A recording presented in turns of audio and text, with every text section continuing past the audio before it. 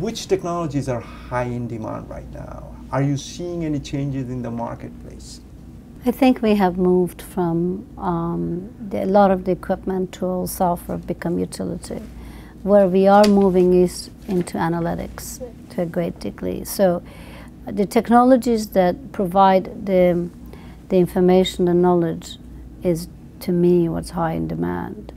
I'll give you some examples. I know we were looking at and making some investments in security cameras. And we looked at analytics 10 years prior to installing cameras and 10 years after to see whether there was any reduction in crime, because the hearsay and the street legend is that cameras reduce crime. It was only through the analytics that we realized that cameras do not reduce crime. They reduce car theft, but they do not reduce crime.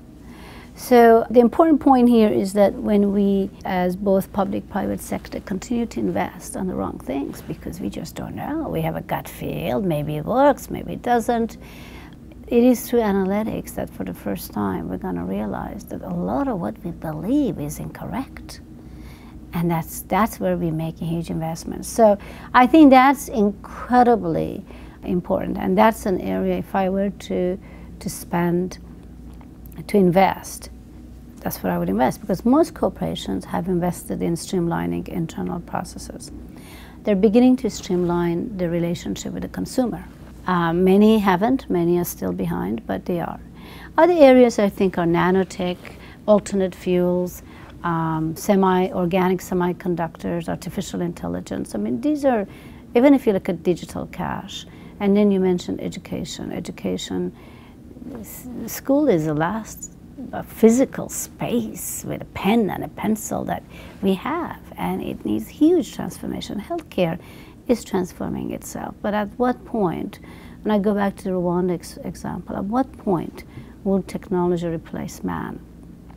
Where is necessary, right? I mean, if you can't get enough doctors, can you get something else? I mean, we need to, at some point, stop and really look at the serious issues around us of hunger, poverty, disease. 18,000 children die every day from hunger. And we think, okay, where can technology help? That's our tool, that's what we got.